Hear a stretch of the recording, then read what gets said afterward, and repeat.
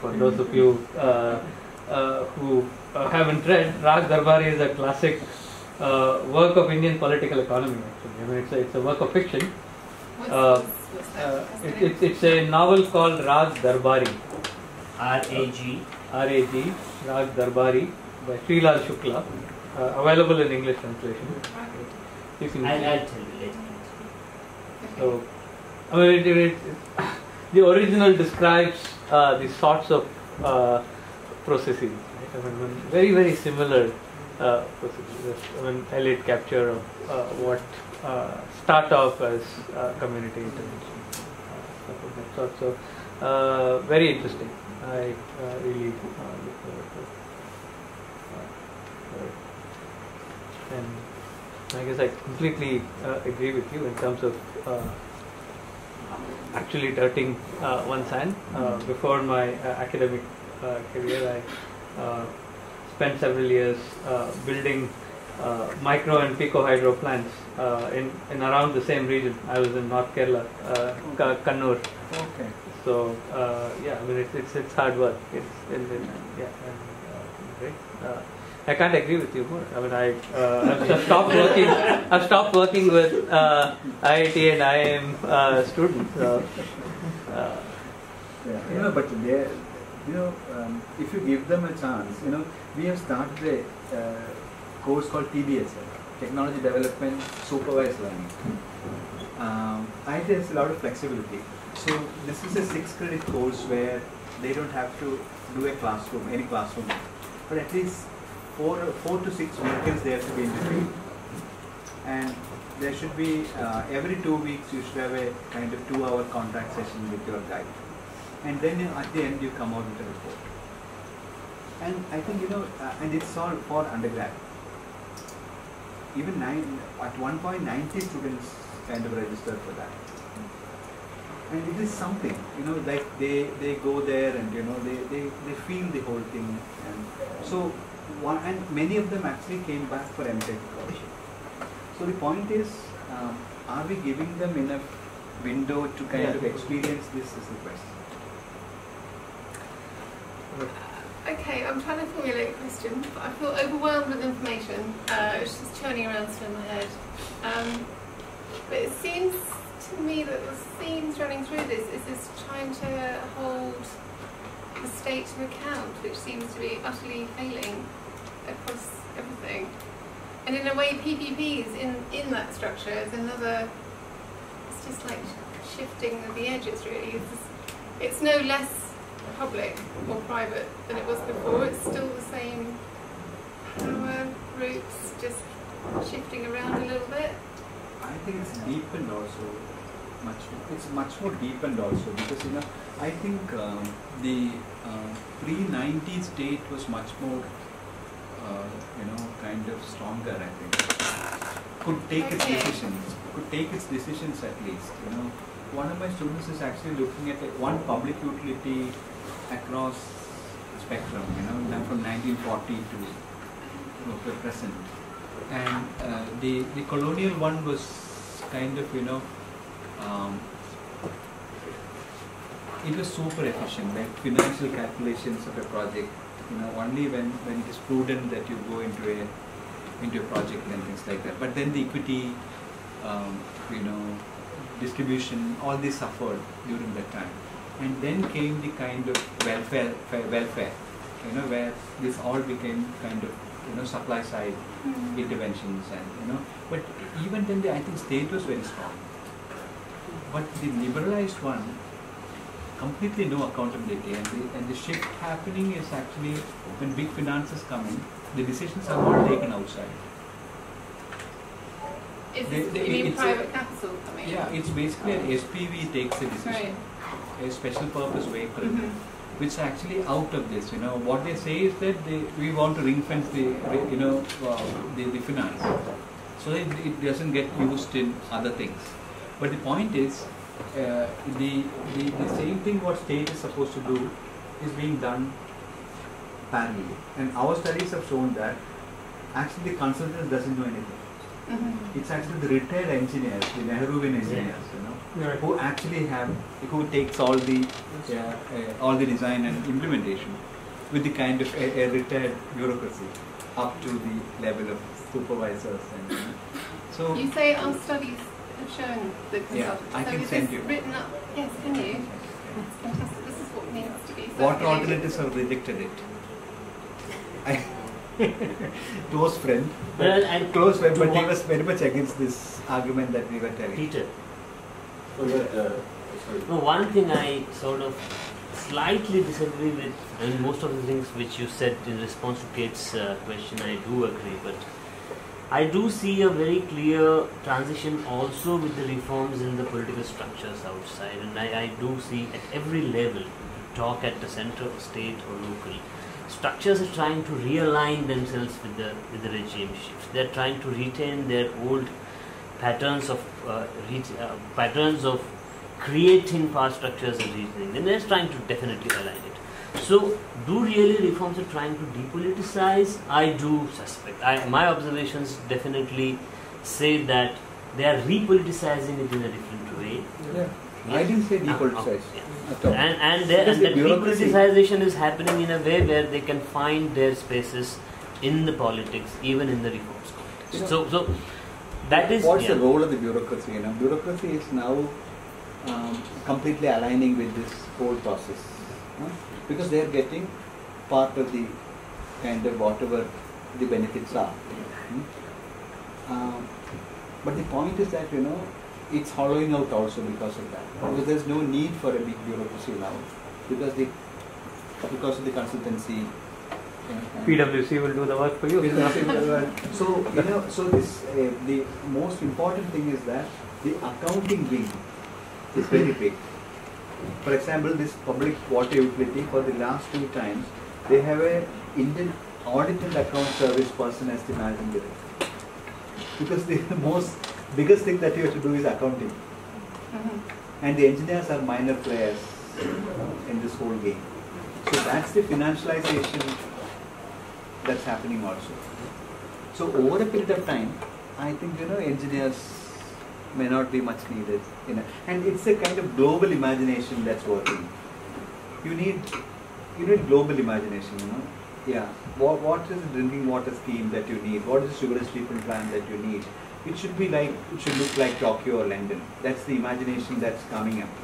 Because we have signed the TRIPS agreement also on services. So then you have to give the level playing ground to all that. So it should be all global contracts. So and the context doesn't allow that, because there's no planned routes.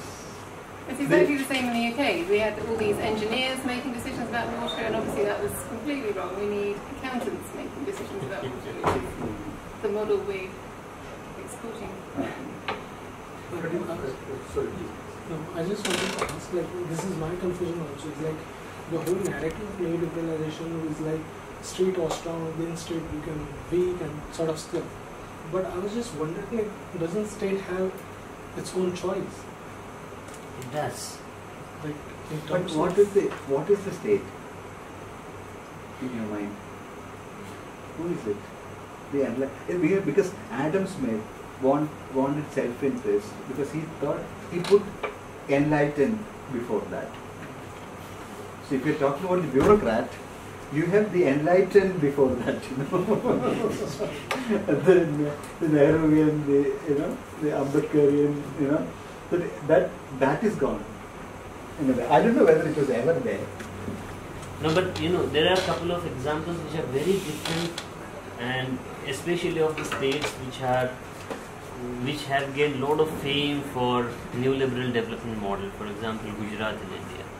No PPP in Gujarat is working. In fact, what is happening is most of the water infrastructure, drinking water infrastructure, is based on the Sardar Sarovar Dam, and it's created centralized grid across the state, connecting most of the cities and towns and villages, and the entire centralized grid is serving as at a level where the politics is reorganizing the state in a different way. So, state, you asked a question to Suhas that what is the state in your mind, and I suddenly remembered this. And now Telangana is copying the same model. Maharashtra is trying to copying the same model in different form, where they can create centralized grids, because centralized grids allow centralization of power. Centralization of power allow the current practices of political parties of decision making, and it can really serve as an instrument to reorganize the entire politics system. So, my question was that basically, character of the state, Gujarat, this answer is in there, question, Gujarat and Andhra is so autocratic, two states. But and what is the externality, environmental externality? I'm still wondering, we have answered well enough. In a state which belongs to the God's own country, green state, right? High literacy, right? Why the urban local bodies are failing to take the sub-canals are so lacking? The urban local bodies are such strong community feeling. I mean, I'm talking about Kerala, a particular state in context. What about the entire country then? I mean, it's horrible situation. That's why I told you the non-lucrative sector. If I am a mayor, I have highly lucrative sectors to look after. And so there is nothing to come out from this. Because I said, doesn't have much other things to do. So he came and kind of personally, went to each house. The MLA will give a sticker if there is a biogas plant. There's an MLA sticker that this house has a. So he is, but the normal mayor wants lucrative road contracts, electricity. He has made everything LED, So the available resource will be spent on those things. I think in a way that Suhas's excellent analysis of that WEA is like a microcosm of what's happening at a national level. So like these different incentives and power relationships being played out in different ways, but often with unexpected consequences. Who would have thought that low-cost farmer women would be the beneficiaries of all kinds of incentives and power relations going forward?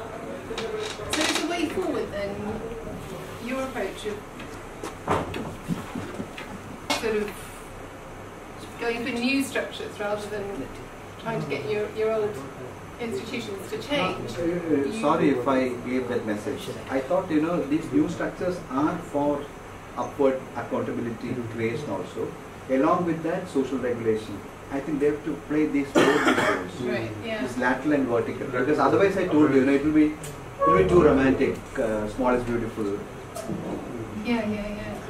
But your structure has the buy-in from below. That's the important bit. Otherwise, first it has to have buy-in from below. Because otherwise it's not sustainable, which is what we found in Rajasthan as well. It's like it has to be owned by the local population, and then you need to get the buy-in from above. First the buy-in from below, then the buy-in from above. Yeah. And this is what I think also is true for the water associations, because the case that Suhas actually presented, where he actually kind of deconstructed the success, that is supposedly the model water user association, not just in Maharashtra, but also one of the models in the entire country. And there have been examples after examples where water users association as a new form of institution from a centralized to decentralized form, that has failed. Thousands of water users associations being formed overnight, either because through a legislation or because of a very proactive bureaucracy, or let's say top down. That's why it doesn't work. Completely failed. That's why it doesn't work. Because if the legislation says you have to form X, Y, or Z, they'll meet once, bus again. Yeah. And that has happened. And you can see even in the so-called success cases also raise certain kind of questions. Yeah, this is one of the best, the best, and yeah.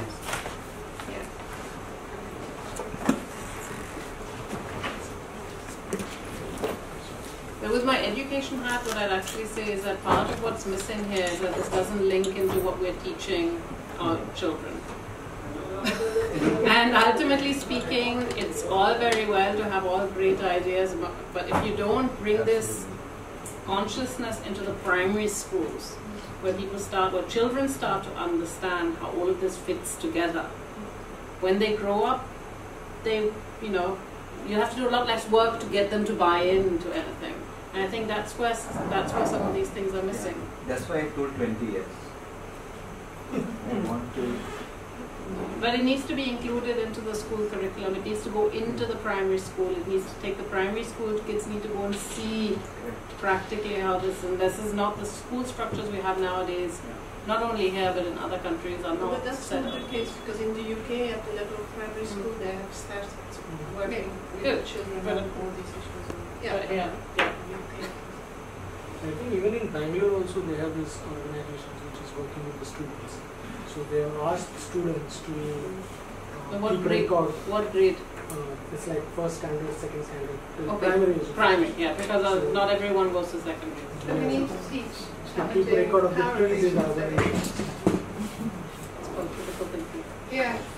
Our brains all a bit fried. There is larger city towns and even some of the villages in this country where the small small scale independent providers who are taking water from the ground and selling a 20-liter water jar.